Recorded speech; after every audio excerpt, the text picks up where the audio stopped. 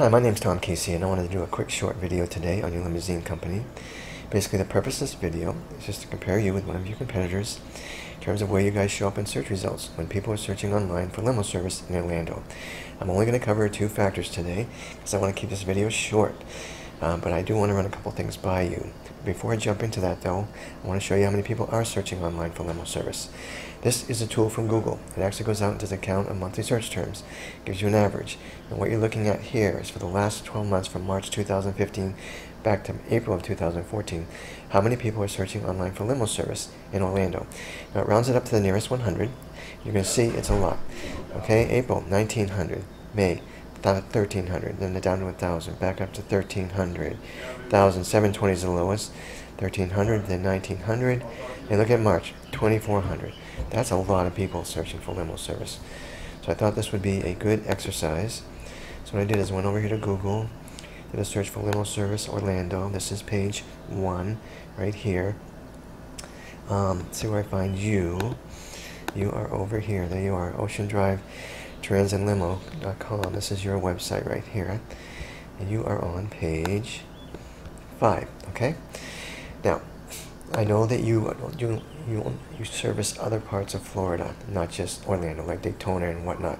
But still, I know that you would like to be found when people are searching for limo service in Orlando. So, the 2 factors that I am going to cover are related to search engines.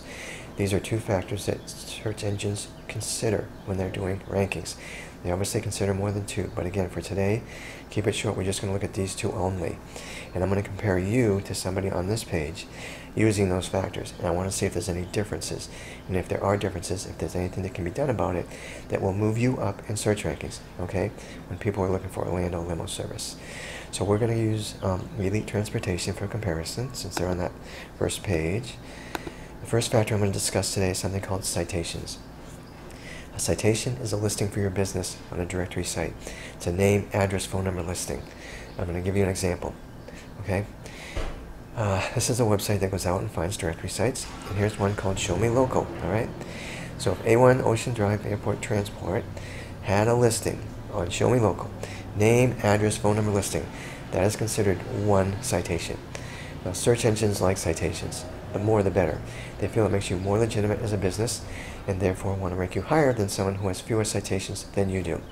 Now at the top of this page, we actually can do a citation count for your business. And I put you in here, it says you have 161. That's pretty good actually. Elite Transportation has 191. So a few more than you. But the good news is we can quickly and easily add you to these directory sites. So we can get this number 161 bumped up close to 200 in short order. Okay, and if we just do that, it's going to give you a nice little positive boost in search rankings. You'll definitely move up. All right, so that's citations. Second and last item I want to talk about is backlinks. Now backlinks are important. You're in fairly decent shape as far as citations go, but backlinks need some work, and this is it's going to help you out the most. A backlink is a link from one website to your website. As an example, if there was a website called OrlandoLimoSupplies.com, and on their website they had Ocean Drive Trans and Limo.com, a link to that, to your site from their site, that's considered 1 backlink for you. Okay. Now, search engines like backlinks. The more, the better. Again, for similar reasons, they feel it makes you more legitimate as a business, and therefore want to rank you higher than someone who has fewer backlinks than you do. Alright, now this website here actually goes out and does a count of backlinks for your website. So it's telling me, what we want to look at is unique active backlinks, this number right here. It's telling me you have 4 unique active backlinks. Let's go look at Elite, okay? Okay, Elite has 41, so there's a bit of a difference there. But the good news is we can add backlinks to your site, and we don't need to add 40 either, and I'll tell you why. The reason these guys are ranking, yeah, they got the 41 unique here, but this score is pretty bad. Link influence score is an indicator of how strong the backlinks are that are coming into your website. It's based on how strong the website is that's linking to you. The stronger and better the website, the higher that score is going to be. It really should be closer to 30% on average. So what does that mean to you? Well, this is what's going to make the most difference for you. If we add 8 or 10 good quality backlinks to your site from good quality websites and get your score up to right around 30%, that would be huge for you. You would really jump in the search rankings. You would definitely move up quite a bit. All right. So we just talked about citations and backlinks today, but you can see there are some differences between you and someone on the other page of Google. But you're also learning that there are steps we can take to reduce and eliminate those differences. And when we do, which is these two factors alone, give you a very nice positive boost in search rankings. All right.